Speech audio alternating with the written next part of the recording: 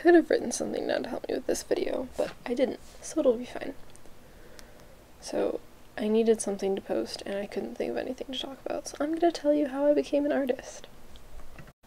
It seems like a good idea to just start from the beginning, so I've been drawing at least a little bit since I was a kid because my parents were always trying to make sure we had lots of stuff to draw with since they really promoted creativity and stuff.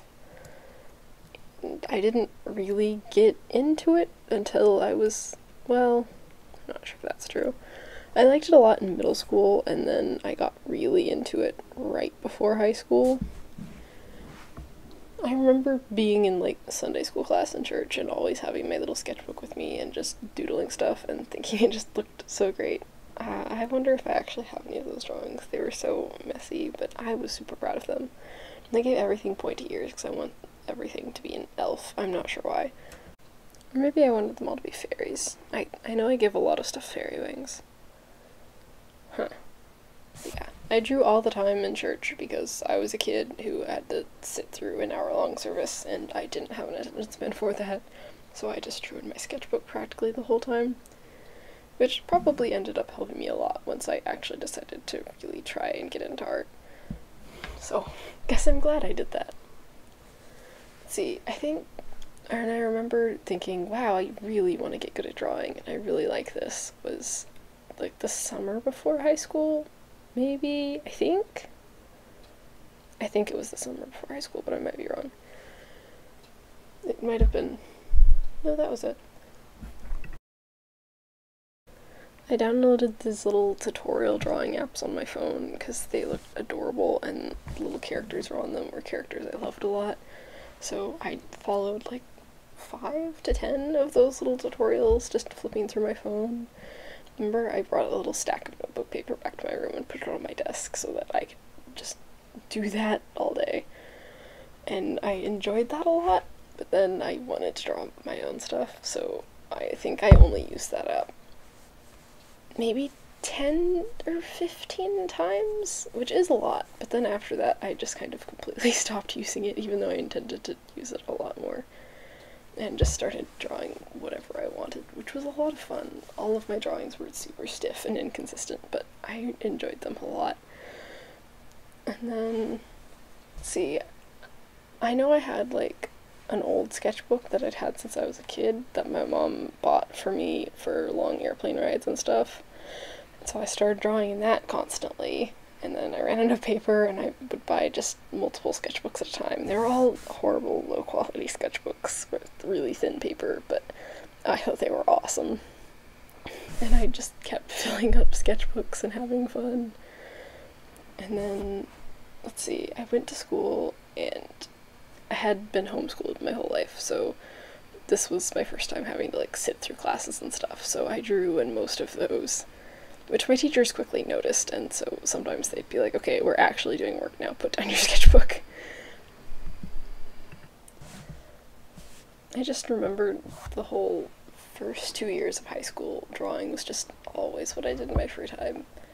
Like, I'd end up putting off my homework for it.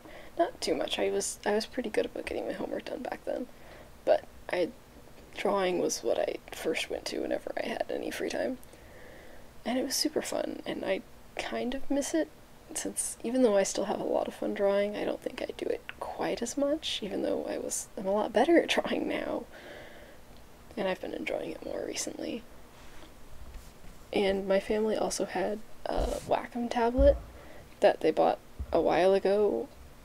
I used it a lot when we first bought it, not to really draw anything coherent, just because we had this weird drawing program on our computer that I think kind of came with the tablet that just had a bunch of weird brushes that weren't super functional, but I just thought they were the funnest thing ever, and I would just go through the drawing program and just draw squiggles with all the weird brushes.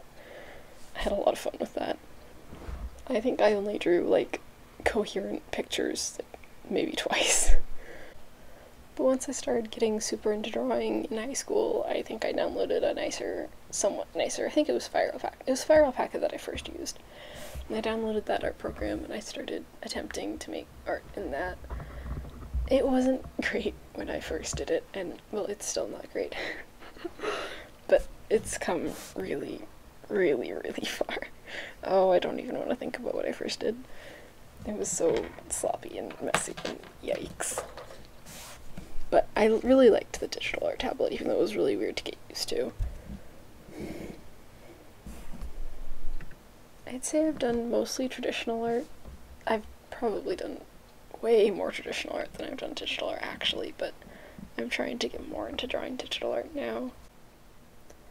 I used to want to do art full-time when I got older, but now I'm not sure. I still want to do it, I just don't know if I want it to be my primary job. I want to make comics someday, which I just think that'd be super fun, but I don't know if I even have the attention span to draw multiple panels. I'm very easily distracted. And there was also, I think last year, I didn't draw for like the middle of it. I started drawing a lot more near the end, and I drew at the beginning, but in the middle I just hardly drew at all because I was stressed and I just didn't feel like it anymore.